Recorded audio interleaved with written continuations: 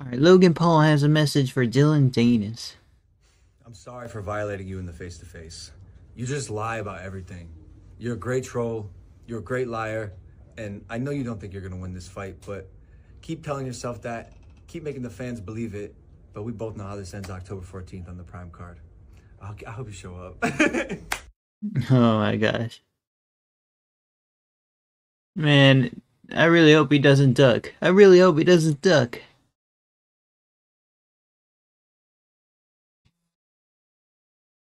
Bro, did they? I'm not sure if they even did a real face-to-face, guys. I think they did, but he did have a deep fake one.